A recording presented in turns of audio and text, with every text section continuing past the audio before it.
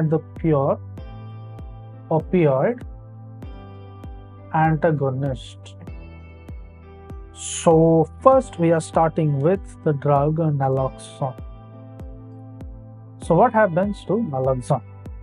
Naloxone is nothing but it is a short-acting opioid antagonist. It is a short-acting opioid antagonist. It is a short-acting opioid antagonist. And what is its duration of action? The duration is from 1 to 2 hours. And used in opioid overdose. So it is used in the overdose of opioid. It is used in overdose as well as in case of the respiratory depression in newborns. So respiratory depression mainly in newborns due to the perinatal opioid use. Due to the perinatal opioid use. The next drug we are focusing on will be the naltrexone. So naltrexone is nothing but a long-acting opioid antagonist.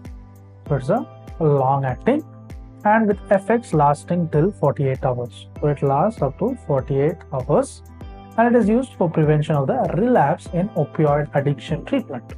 So it is used in case of relapse for the opioid addiction treatment. Then we also need to know that it is associated with the hepatotoxicity. So it is hepatotoxic and it does not suppress the craving in opioid addiction. So it does not stop. It does not stop, or you can tell it does not suppress the craving in terms of the opioid addiction. But it suppresses the craving in chronic alcoholics.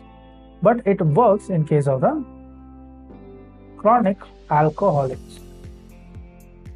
So it works in terms of chronic alcoholics. Next, we will look at the nalmefene. So what happens in nalmefene? So this is nothing but a long-acting. So it is long-acting and with a half-life of 8 to 10 hours. So it has a half-life of 8 to 10 hours. It is administered IV. It is given IV and it is used in case of opioid overdose. It is given in case of opioid overdose like the naloxone. So this was about the pure opioid antagonist. We saw the naloxone, we saw the naltrexone, and we also saw the nalmefene.